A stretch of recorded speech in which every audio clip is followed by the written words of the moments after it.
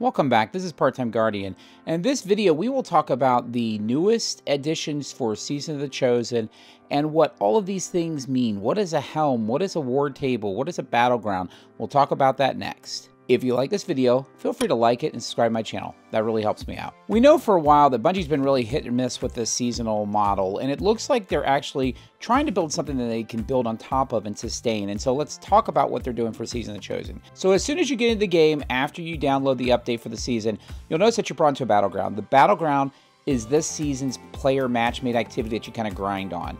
It's pretty simple mechanics, and it's all centered around the Cabal. Essentially, what you'll be doing is killing waves of Cabal. After you kill your first wave, you'll notice that a larger Cabal will come in. You kill him, you get an arc charge. You'll take that arc charge, and you'll essentially use it to detonate a series of 3 explosive devices, which push you on to the next area.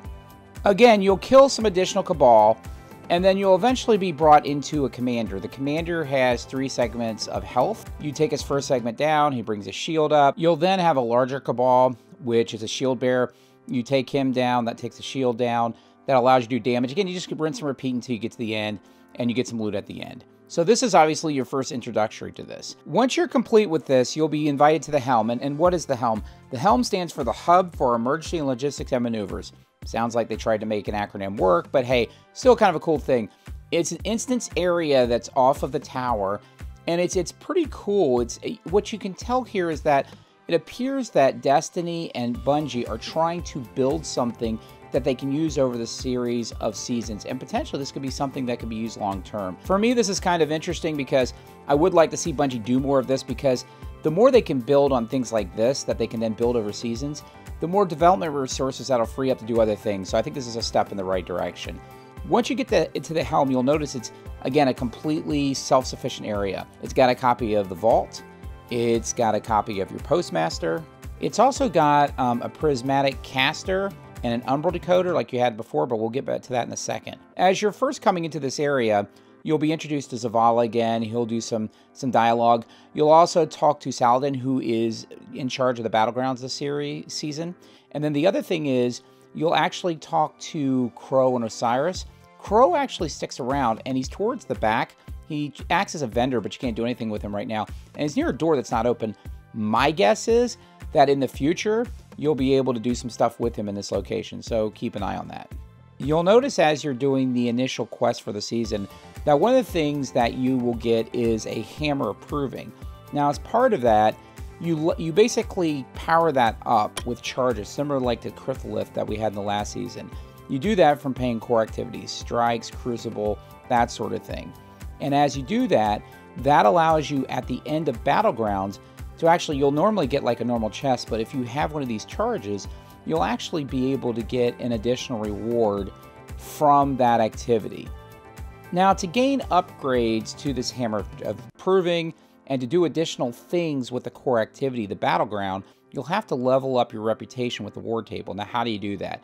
What it appears like in this season, again, I like this model, is that they're going to have these seasonal challenges that you complete week over week. Now, these challenges don't go away, so there's no FOMO where you're like, hey, I got to do the first or second week. You can do this over time. It just depends on how quickly you want to level things up.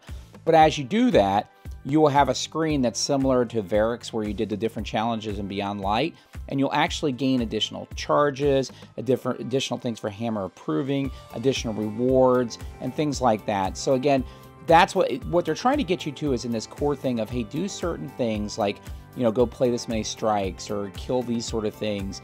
If you do those things, not only will you get Glimmer, not only will you get Bright Dust, but you'll also be able to level up this Ward Table, which will allow you to upgrade the Battleground piece.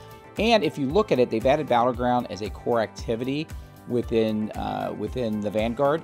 So it appears that with this Ward Table, with this Battleground, this is something that they're going to build out season over season. Again, that'll allow them to do better things for the game in general. So again, that's a positive. In addition, as you level up your Ward Table, you'll be able to get, there is an actual emblem and there's a ship that you can get. You know, all Bungie players will go crazy for that stuff. So obviously, as you level up, that'll be another thing.